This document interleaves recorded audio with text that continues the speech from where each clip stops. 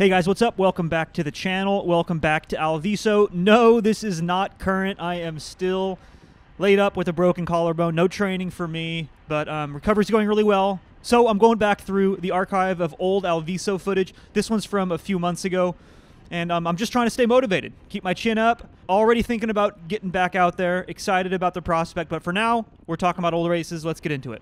Okay, but before we get into it, wanted to quickly thank the sponsor of this video, and that is Skillshare. Yes, Skillshare again, because I am hooked on this website, you guys. Look, I am a geologist. I don't do this for a living. It's very much just a passion of mine, and I wish I knew about these online courses that Skillshare offers years ago when I first started the channel, because I often get asked, like, Jeff, how did you learn these skills? And it was a rocky road for me, but it is made easy now. So, for example, this recent thing I'm trying to do is build out this team a little bit, so it's not just me having to edit videos. So to help me through that, I have been going through this course called Video Editing in Teams by Jordy Vandeput. Now, basically what it does is it outlines the basics on how to set up a RAID, how to set up network-attached storage, and even how to do remote editing over the internet in Adobe Premiere Pro, with the end goal of me trying to get more content onto YouTube for you guys to enjoy. So, if you have a passion project, if you have some creative endeavor that you want to check out, I am almost certain there is a Skillshare course for that. There's thousands to choose from. So I urge you to check out the link in the description, a free month-long subscription to the first 1,000 people to click that link. Yes, they're offering it again. So if you missed this last time I had a promotion going, we're starting it again. If you're listening to this right now, chances are there's a spot open. Check out the link in the description. And with that said, let's talk about some bike racing. Okay, so we're not going to waste any time here. First lap attack from the front by Blaine, which is an interesting choice. You're going to see him launch it here in a second. He's looking back. There he goes. And this is why you don't attack from the front. I mean, I'm doing a lot of power, right? I'm doing like 700 watts. But I'm in his draft, which means he's doing like 1,000 watts. It's really hard to get that separation. A good attack means you get that separation, and then it really forces people into an uncomfortable situation.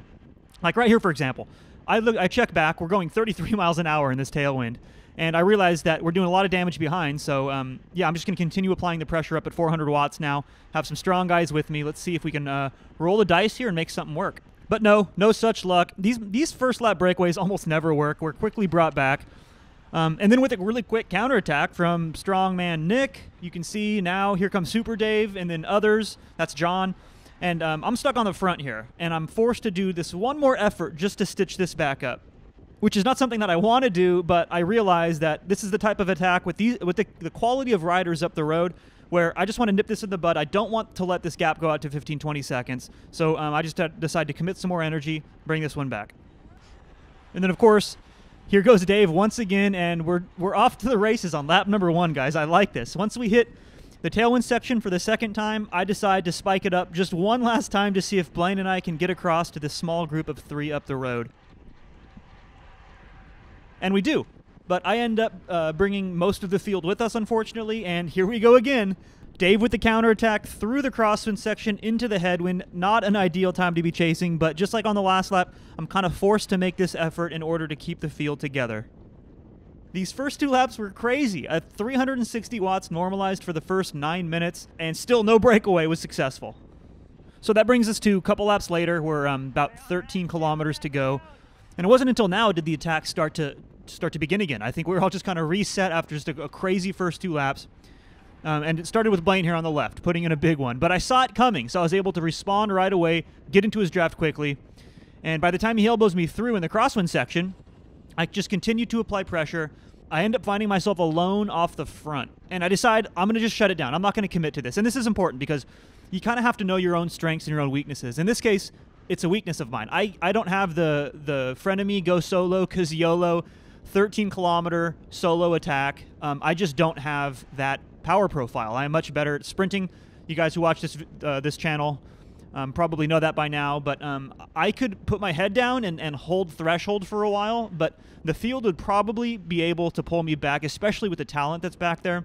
So I decide that's not a good idea. I think better of it, and I just kind of roll at like kind of sweet spot 300-ish for a while, just to make sure that they're going to have to do some work to bring me back, but I am not digging myself a hole. I just want to get back in the field. I want to reset the situation and set things up so they're more favorable for me taking the win. So I end up getting caught, and then Max goes right here while I'm stuck on the front. And again, out of position. Like, I shouldn't be on the front right here. It's really hard to respond to attacks when you're on the front. And this is a good move. You guys know Max is strong. I've done a video showing how Max has won Alviso. He's done it a few times, I think. So this is a good move. I cannot let get away because I just might not see him again. So I end up waiting for the crosswind section, and then I nuke it in the crosswind. And this is one of the harder efforts of the day. Because I pick up Super Dave on the way, who is about 10 seconds off the front of the chasing field, and then another 10 seconds in front of us is Blaine, John, and Max. Super threatening group. So Dave and I have to commit to this, and I know he's good for a couple of poles, because just like me, I know that he needs to bring that back if he wants a shot at winning this bike race. So we end up making it across, and this appears to be the breakaway of the day. A group of 5 strong. No reason we can't just rotate turns and make that happen.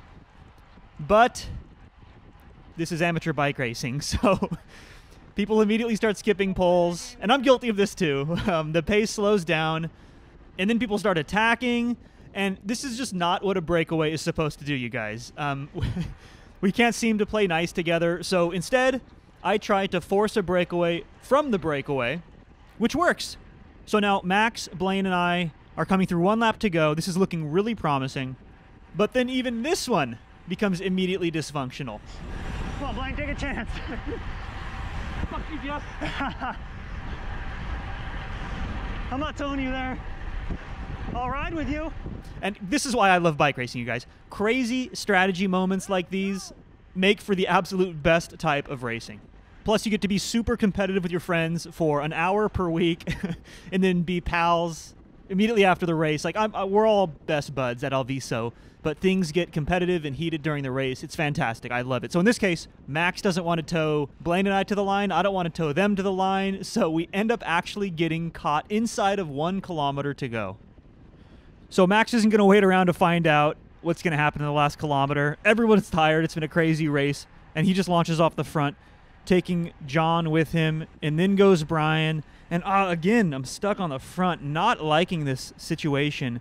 550 meters to go. You never want to just be on the front. But I have to manage the gap, so I have to use some power here. Use him up at about 400 watts because I just have to manage that gap. I don't want to lead it out. So fortunately, take that back. I was going to say that Super Dave takes it up, but he doesn't. Instead, it's Blaine. So this is good. This is good. I'm going to try to get a lead up by them. But, of course, they don't want to lead me out. So now we're 250 meters to go in a tailwind, and I just have to launch immediately. And I go, and the timing of this is extremely important because I end up boxing in Blaine and Super Dave on the right, not allowing them to come around me until about 100 meters to go. In fact, let's watch that one more time in slow motion. And this is the critical moment right here. We have Blaine on the front who's been leading things out for a while. He's beginning to fade. My big concern is Dave, Super Dave. So by me going a little bit early and keeping it close on the left, he's got a couple of options. Both are bad. If he goes to the right, he's going to get boxed in by the slowing riders that we're about to pass. And then if he stays behind Blaine, well, Blaine's fading. So his only option is to wait until I pass him on the left. But by the time he does that, there's only like 100 meters left, and we're going 41 miles an hour. So that's how I took down another edition of Alviso. Thanks for watching, guys. Hit subscribe if you haven't already. That way, as I go through the archive of old Alvisos in the coming weeks as I recover, you guys won't miss out on new content. So stay tuned. Catch you in the next one.